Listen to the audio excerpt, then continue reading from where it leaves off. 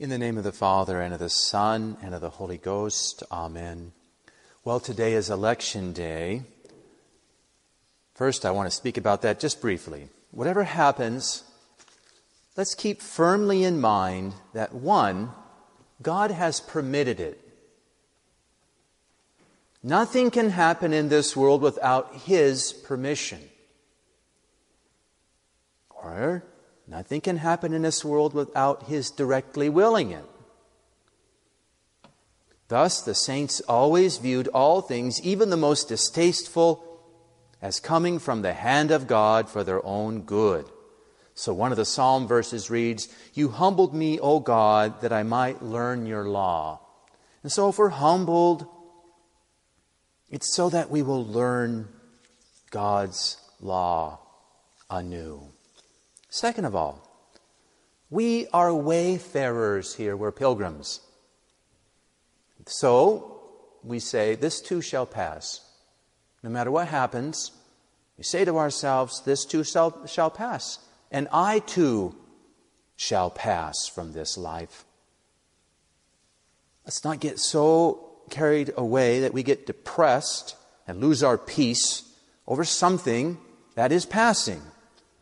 The church has existed under every kind of extreme situation, every sort of government or that lack thereof. She's always passed through it, and she will pass through this too.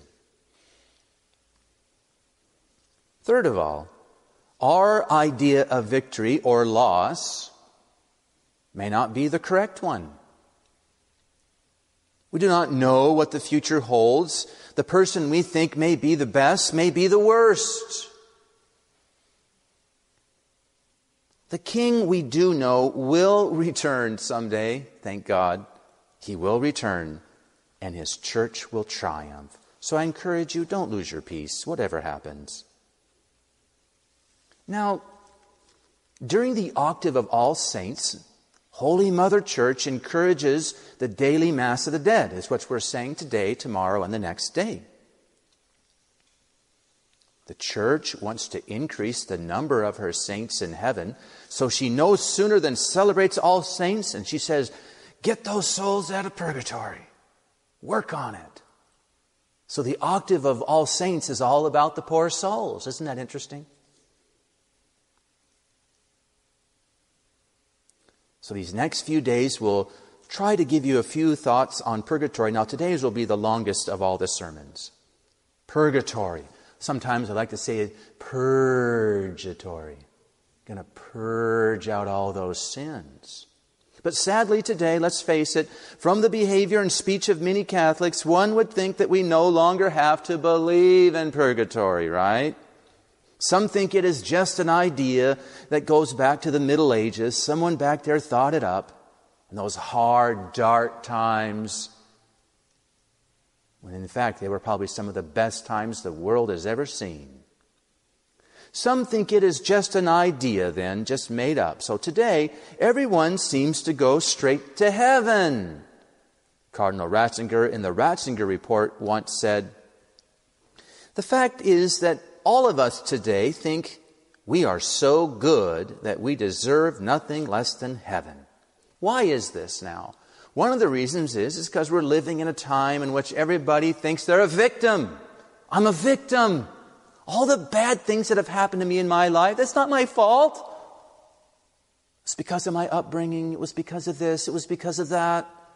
We're victims, so we don't deserve any punishment.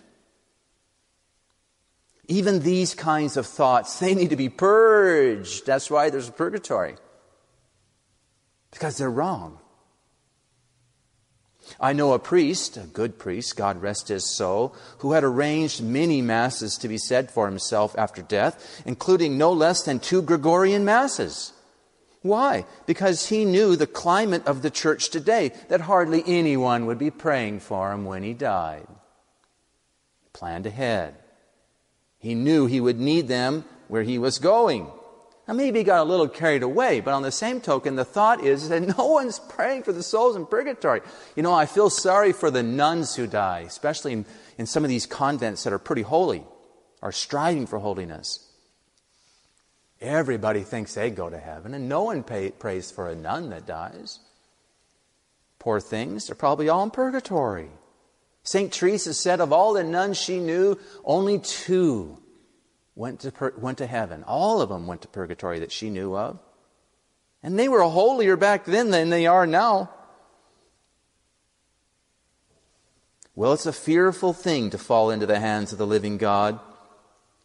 So faith and reason tell us that there's a middle ground of expiation where the soul is cleansed from all stain of sin before entering into the glory of heaven. Purgatory is then both scriptural and traditional and reasonable. Let's look at our faith. Let's concentrate there. Scriptural, we know we could talk about that for some time. It's the penny that must be paid, the last penny, the last farthing. It won't be letted out of the prison. St. Paul talks about a purifying fire. But let's talk about the tradition. Council of Florence, Council of Lyon, and most especially the Council of Trent have said in clear language, there is a purgatory. And it's based upon Scripture and the Fathers. Listen to the Council of Trent. This is the 25th session.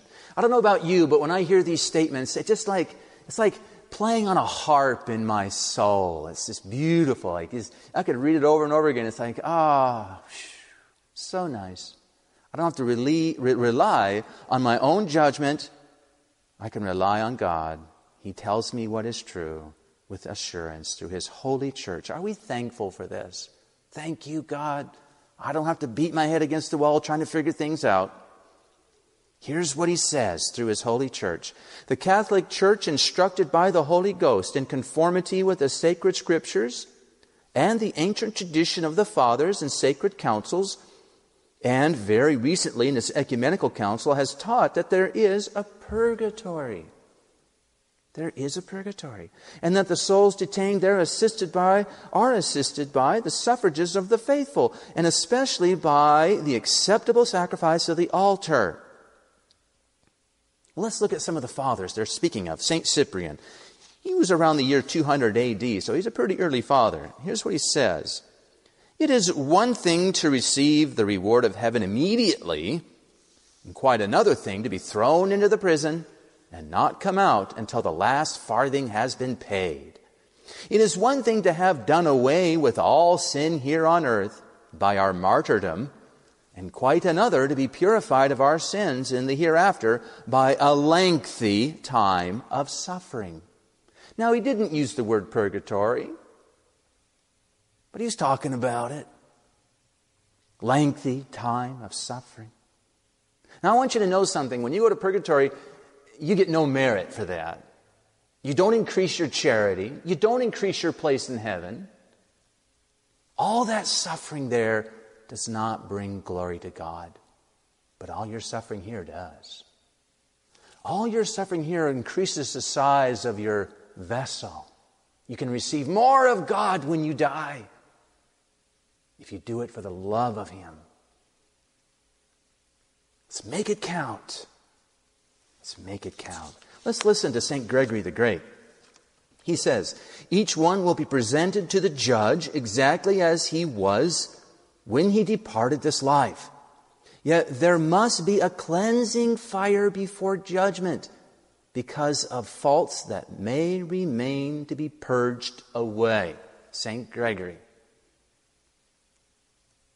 St. Augustine. That cleansing fire is thought lightly of.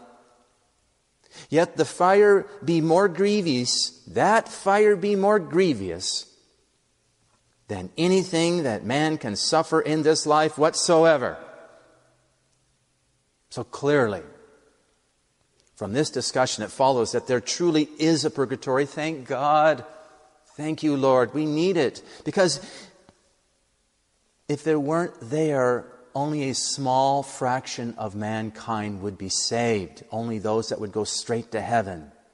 Because the justice of God would be so terrible, it is too terrible, such that few would make it to heaven.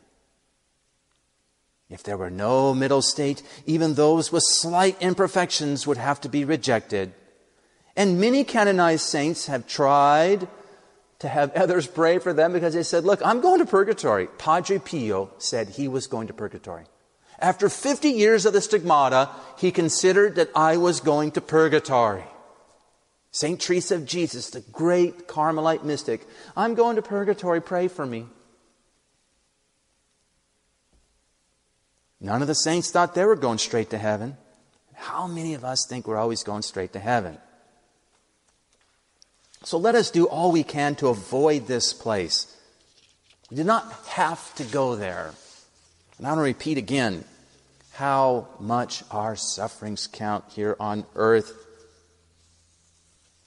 They count. Let's make them count.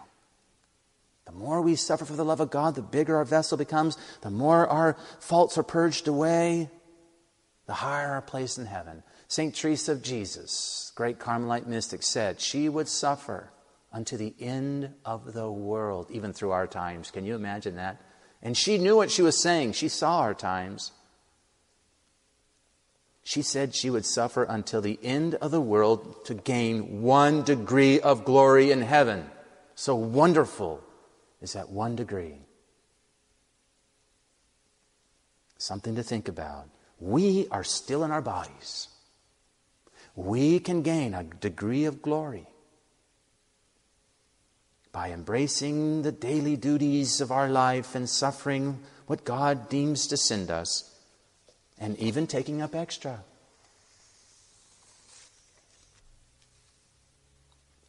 Let us avoid the fire by burning all the fuel in our souls now while we're in this life. And so when we die, there'll be nothing to burn, and we'll be on fire for love of God. Become a saint. God wants it. The church wants it. And you will want it. St. Ephrem says, I beseech you, my dear brethren and friends, in the name of God who commands me to leave you, to remember me when you assemble to pray. Do not bury me with perfumes. Give them not to me, but to God. Me, conceived in sorrows, bury with lamentations. But instead of perfumes, assist me with your prayers. For the dead are benefited by the prayers of the living saints. Let us continue to pray for the faithful departed, especially at the Holy Mass, and having Masses offered for them. During the next few days, until November 8th, if we visit a cemetery and offer prayers for the dead, even mentally, we can earn a plenary indulgence for the poor souls with all the normal stipulations. Prayers for the Holy Father, detachment from sin, confession, and communion within 8 days.